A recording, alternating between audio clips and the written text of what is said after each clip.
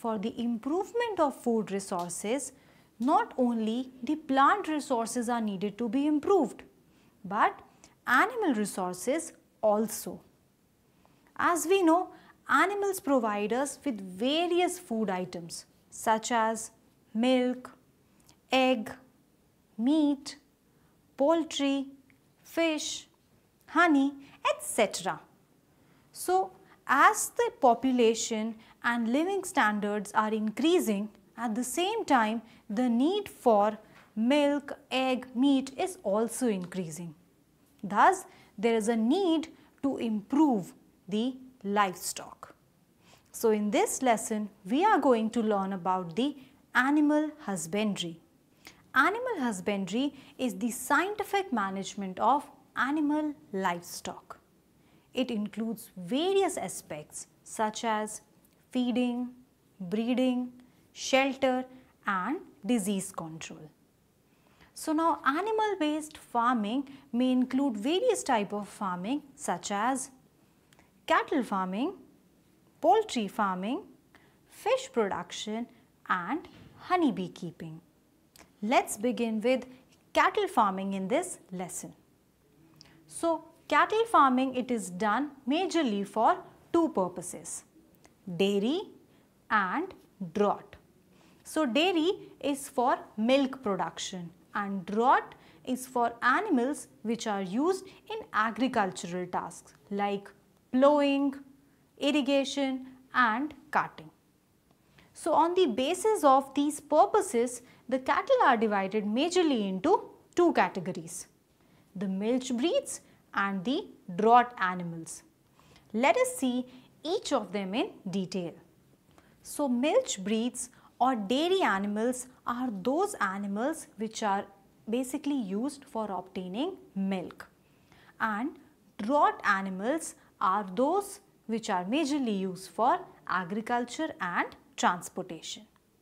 Now both of these, they usually belong to two species, either a cow, or which can also be called as Bos indicus, or a buffalo, which can also be called as Bos bubalis. So now when we know that milch animals are used for the production of milk, we also know that milk is a complete food and it is required in huge amount in our country. But do you know that milk production up to some extent depend upon the duration of lactation period? Well, lactation period means the duration of milk production after the birth of a calf. So, milk production can be increased by increasing the duration of lactation period. So, to get the desirable quality, the breeding of animals can be done.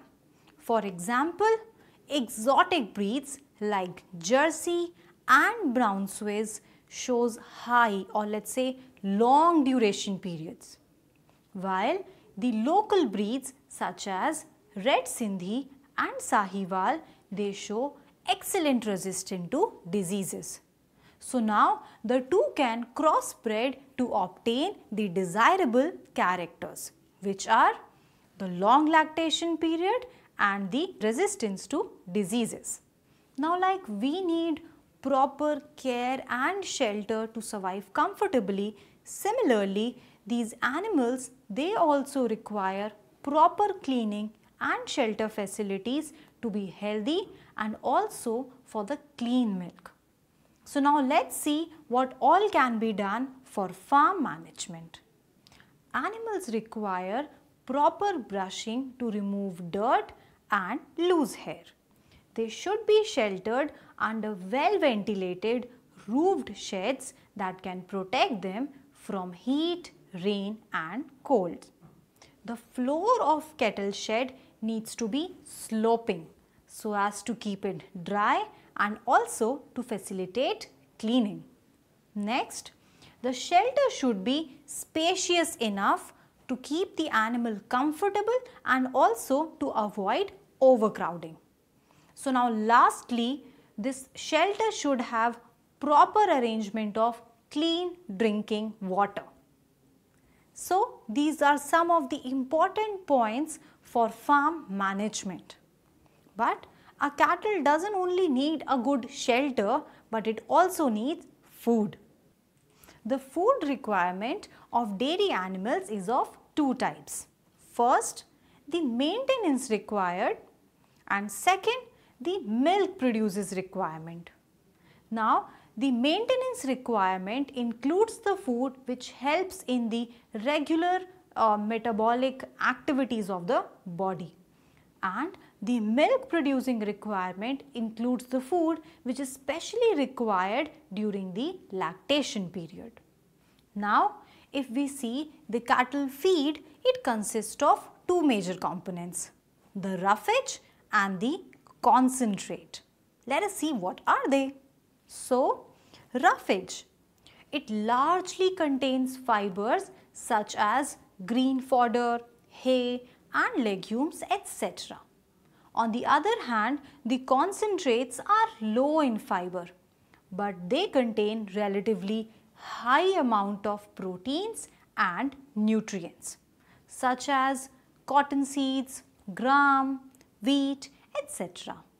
So overall, cattle needs a balanced food which contain all the type of nutrients in a proportionate amount. Now beside these nutritious food, some amount of nutritious feed can also be added, which are like the micronutrients.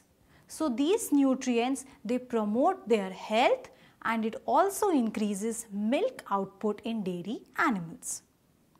Going forward, there are a number of cattle diseases, and these diseases can be classified broadly into few categories, such as diseases which are caused by parasites. They can be of two types. The first is the external parasites like lice, ticks and worms. They cause this kind of disease. And next is the internal parasite like worms. So the worms cause internal diseases to the animals. The next category of the diseases is communicable or infectious diseases. So as we know, the communicable diseases are caused by the pathogens. These pathogens can be bacteria, fungi or viruses. Now the last category is non-communicable or non-infectious diseases. These diseases occur majorly due to the deficiency of some nutrients or maybe due to malfunctioning of some body organ. Now, vaccinations can be given to the farm animals to prevent the viral and bacterial diseases. So student, in this lesson you have seen how a cattle farming can be done and how the cattle farming, it increases the food production for the increasing population. It is one of the most important farming in animal husbandry.